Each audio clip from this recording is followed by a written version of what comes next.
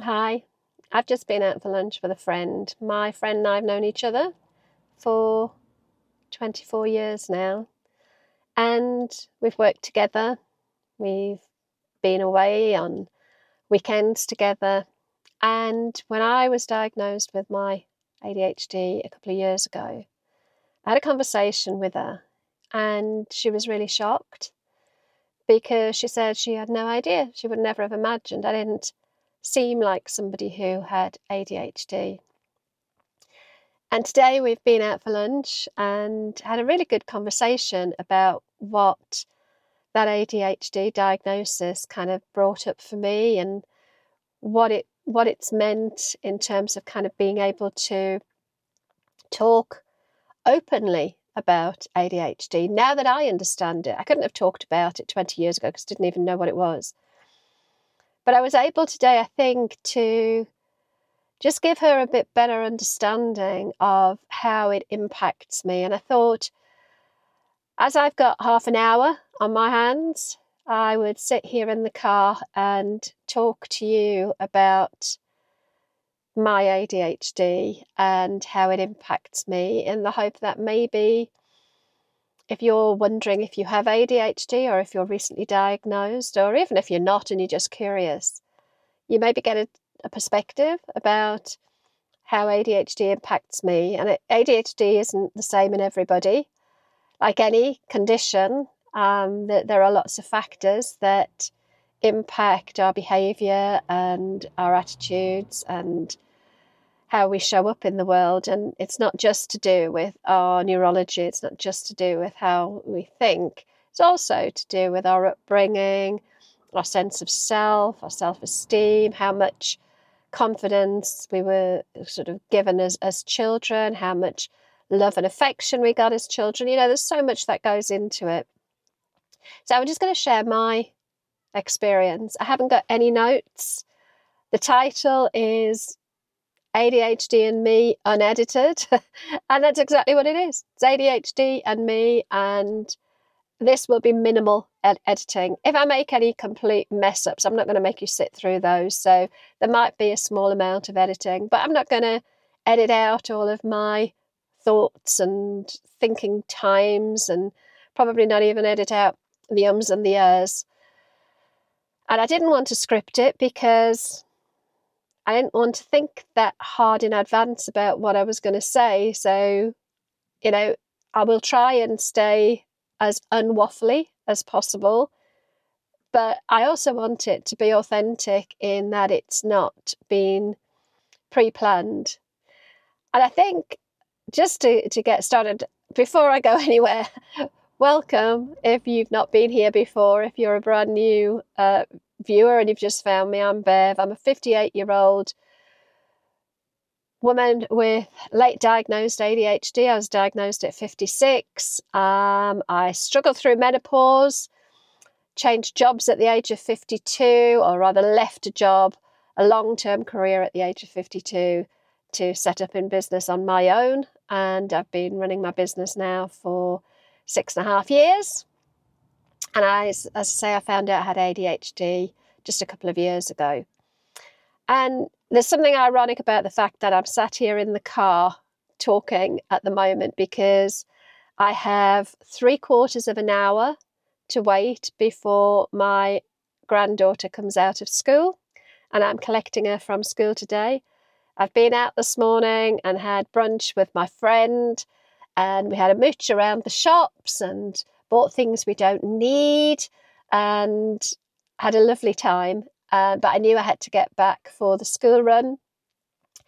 And my time management isn't great. So I have a tendency to turn up places far earlier than I need to because I'm so scared of being late.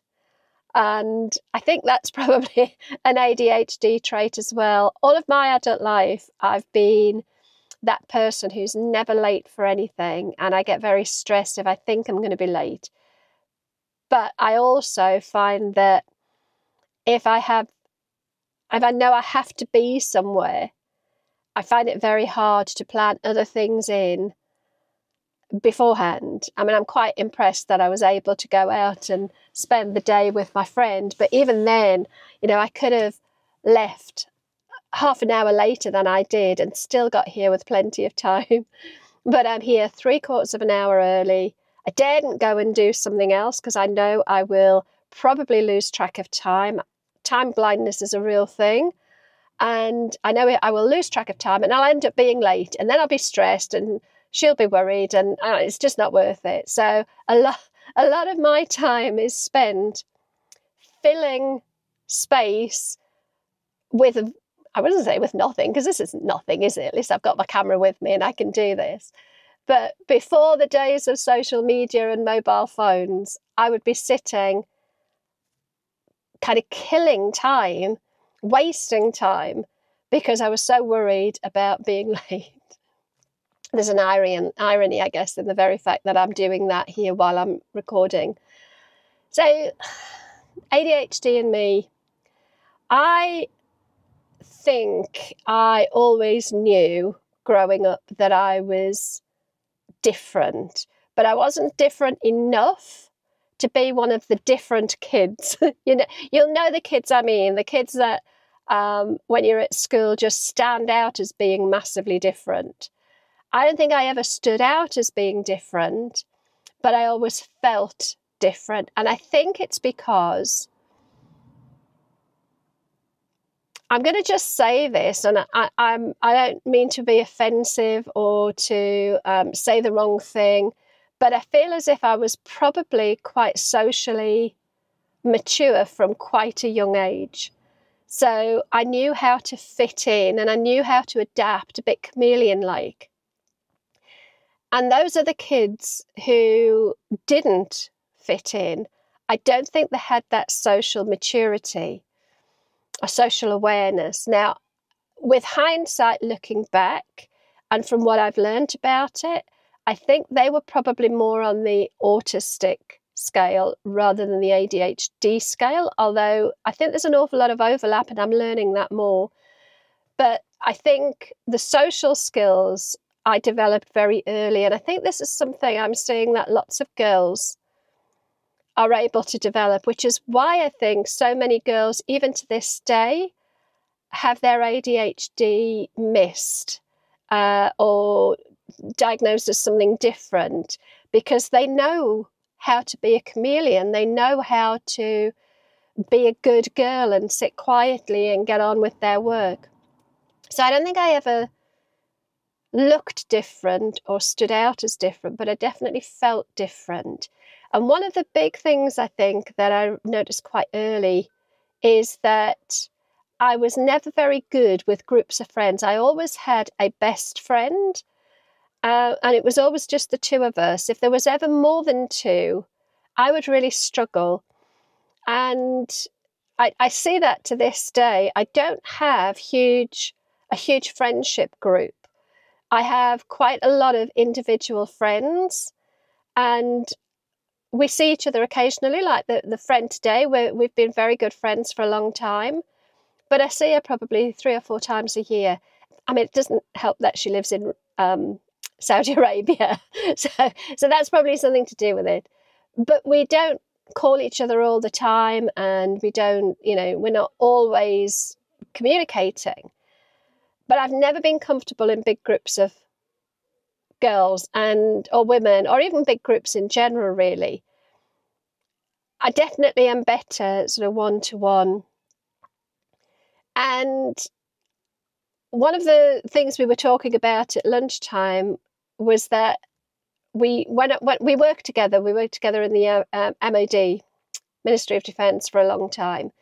And we'd regularly have functions where a lot of the women that we worked with would get together and go for drinks, go for meals.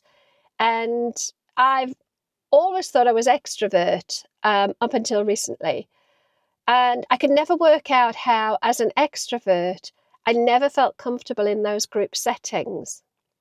I would always be either overcompensating. I don't know if this is how other people perceived it, but certainly how I perceived myself. I'd always be either overcompensating by trying to be too loud and too sociable, often softened with alcohol, that sort of Dutch courage to be sociable, or I'd withdraw. And I'd quite often, I think people used to perhaps think I was a bit stuck up or a little bit, I don't know, maybe they, I don't know. How can I know what other people think? But my perception was that people probably thought I was a bit stuck up. And it isn't that. I think it's just that I never fully felt like I fitted in. I don't do small talk very well. I'm not very good at chit chat. I don't watch a lot of the things that people watch on TV, sort of reality stuff. So when they were talking about all the gossipy stuff, magazine-y gossip and reality TV, I could never relate to that. I think I've always been a little bit different from, I'm sure I'm not different from everybody, but different from the groups that I was socializing with. I didn't really relate to what they were talking about. So I'd just withdraw. And unless I felt I could relax because I had a good few drinks and was able to kind of let go of some of those, some of that discomfort, I would quite often leave early, be the one that kind of came home and didn't ever, I kind of went through the motions of going out with these groups, but never really enjoyed them. And it had nothing to do with the people. It wasn't that they weren't nice women or that they, that there was anything wrong. It just, I never fitted in. And that was something we were talking about today. And I think she can, with hindsight, probably look back and see that now. The whole introvert-extrovert thing is a little bit weird as well, because I think that social adaptation, that social maturity that I talked about, I think my way around that in the past has been to carry the persona of an extrovert. And I realise I'm so not an extrovert. I'm very much an introvert. I love my own company. I love time on my own. I like to do things my way. I wouldn't say I'm a deep thinker in the sort of Myers-Briggs, ENFP, INFP kind of thing. I've always come out as an ENFP. But I think that kind of talks about, if I remember rightly, it's many, many years since I did a Myers-Briggs assessment, but I'm sure their sort of introvert, extrovert is more the traditional, how we would expect introversion and extroversion, sort of loud and gregarious versus quiet and deep thinker. And I don't think that's my interpretation of introvert. For me, it's about where you get your energy, whether people drain your energy or boost your energy. And people definitely drain my energy. And one of the things that we were talking about at lunchtime as well was a friend of my friend who has quite severe ADHD, and she's constantly talking, and it's, like on overdrive talking, and being overly verbose is quite a common trait of ADHD. And I don't think I have that. So I don't know whether there's a difference between introverts with ADHD and extroverts with ADHD. It was only something I thought about today. But I think if I'm an introverted ADHDer, which probably means that I'm not that gregarious, talking a lot. I do talk a lot. I can talk a lot, but I don't have to talk a lot. And I think that might be the difference. Listening to what my friend was saying today about her friend, it's almost like this sort of compulsive need to talk constantly, whether that's her way of processing what's in her head. Perhaps she has to vocalize it. I don't feel I have to do that. I can talk a lot. I do talk a lot, but I don't have to talk a lot. And I don't know. I'm talking a lot now, aren't I? But there you go. But some of the other things about my ADHD that we were discussing was my lack of organisation. And we worked together in an administrative role. And I know that I'm really bad at organising. I'm not very good at planning. I'm not very tidy. And I don't really think things through sequentially. So if there are tasks to be done, I'm not always that good at putting those tasks into a logical order. And yet she said, well, I remember you being very, very good at your job. And yeah, your desk was a little bit untidy, but I wouldn't say, you know, she didn't notice that I had any difficulty with being organised.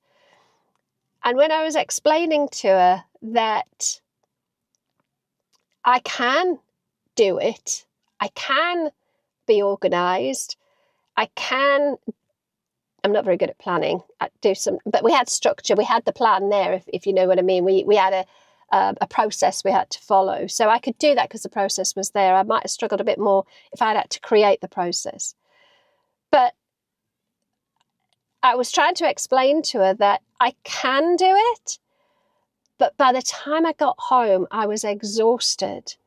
And it was like my mental load had reached its absolute limit. And I remember there were times when I was working full-time in a paid job where if I'd had a busy week, I could do that busy week. But come the weekend, I was like a zombie. There was just nothing left in the tank at all. And I would get so annoyed and frustrated with myself. I'd get so annoyed and frustrated with myself because I feel like there was something fundamentally flawed about me, that everybody else would come in on a Monday morning talking about all of the things they'd done over the weekend. And I'd have been barely able to get out my dressing gown and get off the sofa because I was just like paralysed, like spent. And I came across this metaphor or analogy or whatever you want to call it about the spoons. I don't know if you're familiar with the analogy of the spoons, that, you know, everybody gets a set of theoretical spoons, a number of theoretical spoons every day. And every task, everything we do throughout the day uses a little bit of our mental load and it costs us a spoon. I have never understood the spoons analogy. It doesn't make sense to me. But I do find that if I change spoons to money, it makes sense. So I was trying to explain to my friend that in my mind, I see it as a neurodivergent person versus a neurotypical person, which she is. It's like we both get £100 of mental currency every morning. When we wake up, we've had a sleep. Assuming we've had a decent night's sleep, that's another story.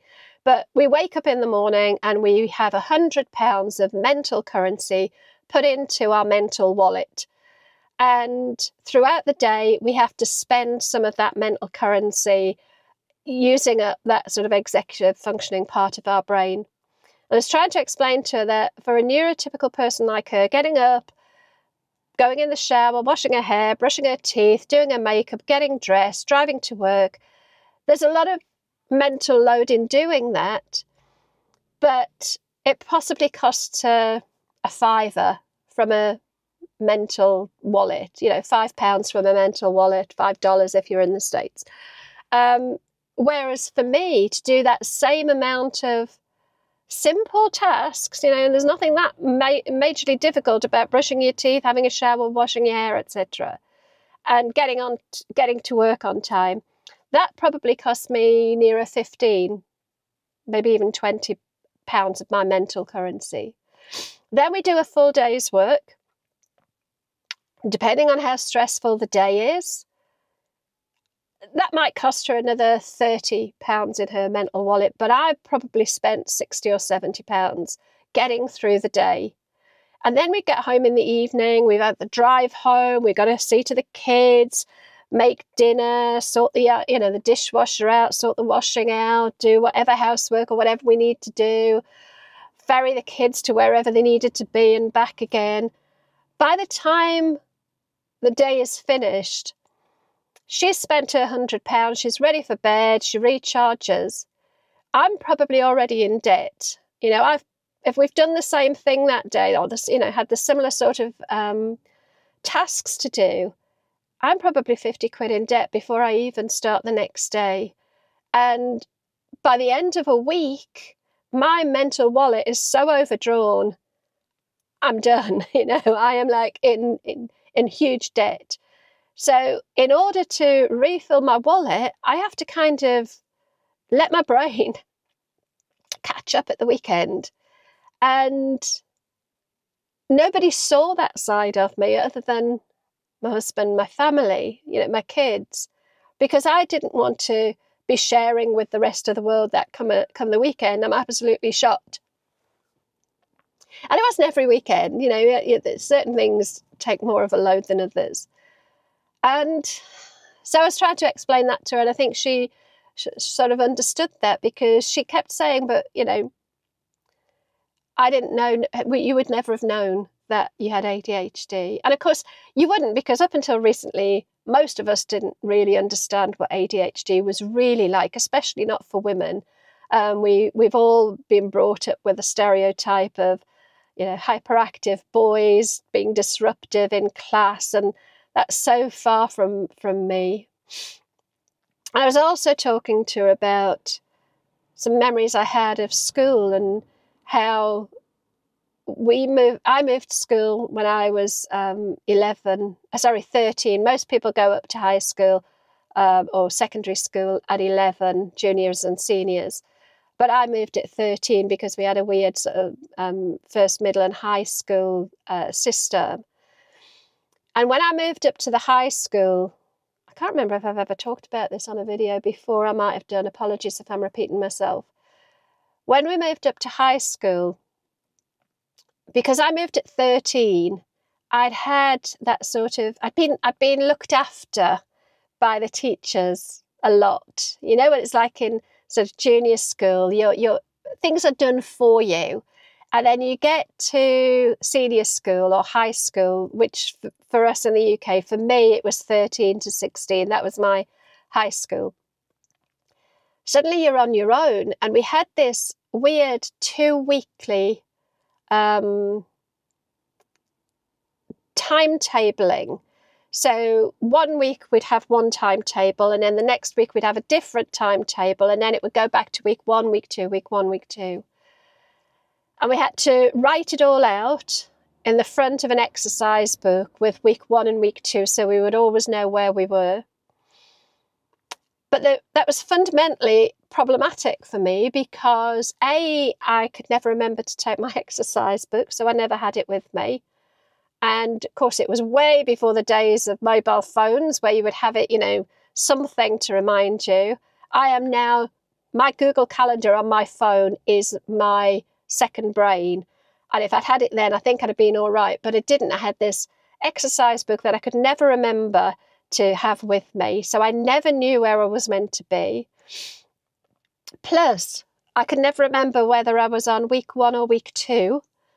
And I used to get so stressed about the fact that I never knew where I was meant to be and which class I was meant to be in, that quite frankly, for most of my high school years, certainly not so much the first year, but sort of my age 15, 16, those 2 really important formative years when you're about to take all of your O-levels, as they were then. They're now GCSEs, but they were O-levels then.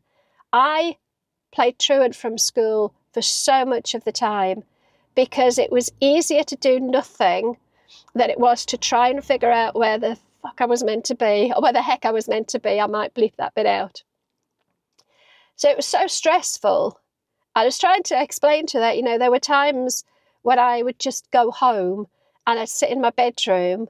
I didn't have anything to do. I was bored, rigid, but at least I didn't have to try and be somewhere or remember things. I didn't have to try and keep up. I didn't have to try and fit in. And I remember one day my dad coming home from work unexpectedly, and I was in my bedroom, and he was home for about 2.5 hours in the middle of the day. I don't know why. Didn't ever ask him because I wasn't meant to be there. And I had to stay in my bedroom silent so that he wouldn't come in and find that I'd played truant from school. And I mean, looking back now, logically, why the hell wasn't I just in school where I could at least have made a bit of noise? And I sat in that room for 2.5 hours in silence, trying not to make a sound and not get caught. I mean, it's just bizarre, isn't it? So, anyway, I am rambling and we're nearly at 25 minutes, so I'm going to wrap this up. There's so many more things I could probably ramble on and talk about, but my granddaughter's going to be here in 15 minutes. Still have 15 minutes. Oh, time blindness. It's not good. Let me know in the comments if you're related to any of that, or if I am really as wacky as I've often thought I am. And if you've got any questions about ADHD, obviously I can answer them from a what I've researched and learned point of view, or just ask me about my experience and I'm happy to share, you know, how things are for me and my ADHD, which is really the only type of ADHD I understand because I live it every day.